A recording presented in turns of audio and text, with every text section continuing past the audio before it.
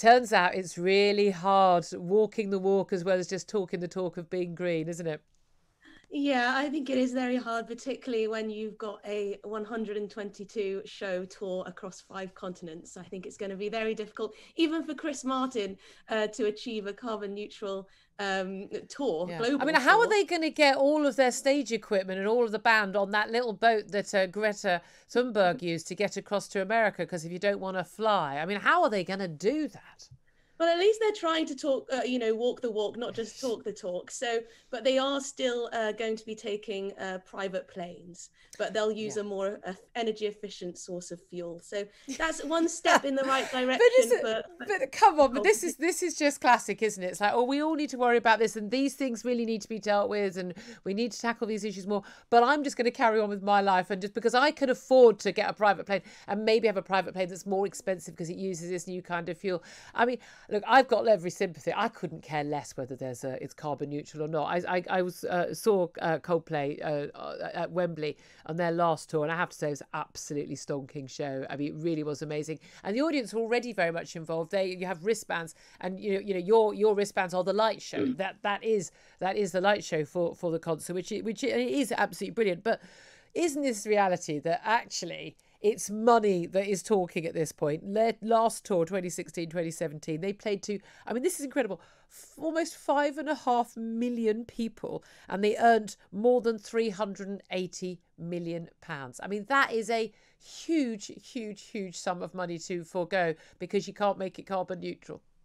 Yeah, I mean, I saw Chris Martin and Coldplay at Glastonbury one time, and they do put She's on so much a cooler than me. brilliant show. But they had, yeah, I'm not sure I'll be going back. It wasn't quite my cup of tea, but I did enjoy that show. But the LED wristbands are actually going to be made from 100% compostable plant-based materials, which will be reused every night. That's what they're saying in their 12.5. Oh, now That's they great. look like they were made of plastic to me, and they did ask for people to give them back, but every single person who we saw was quite going, I'm not giving that back. Now they don't work once you take them off; they only work at the concert. But everyone wanted to keep them as a souvenir, so of course people aren't going to give them back. I think it's great that they're trying this new innovative stuff. They're getting Yeah. people talking about energy, which of course we need to be more efficient with our use of. I mean, we know that from the current issues that we're facing. But what I think is interesting about this story is that they're already apologizing for the backlash that they think is going to come their Yeah. way over their use of flying. And it's quite interesting because they seem to be preempting the sort of social media mob. You have to be very pure. It's sort of there's sort of a sort of old style religious element to this, isn't it? That they Yeah. need to repent their sins before they've even received that backlash. Yeah, but You can again, never also be. this whole offsetting thing. Offsetting is something that rich people do. So you pay this extra tax, and the airlines just think it's hilarious. They can charge people extra to have someone plant a tree for you. So it's very much this sort of noblesse oblige, sort of the king wandering through and saying, "Yes, peasant, plant a tree for me while I walk up the steps to my private jet. While we make sure we charge you more to go on your Ryanair flight while you've got your knees banging up against the seat in front." It is very. I mean, I love Chris Martin. I love Coldplay, and to be fair to them, they do actually put their money where their mouth is. They've given huge amounts of money to charity, loads of charity gigs. I think they're really, really good blokes. I don't have an issue with them, and I hate that they will face a backlash for this. But I do think it's ridiculous.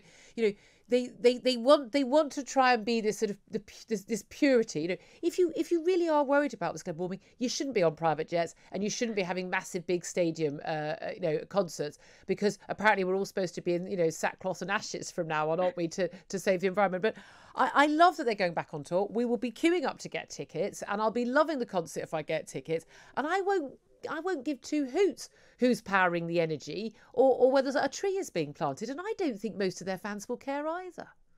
No, I don't think so. But I think, it's quite a good marketing ploy, isn't Oh, it? isn't it? Because for a lot of their fans, they'll absolutely love this. Jumping up and down and generating electricity.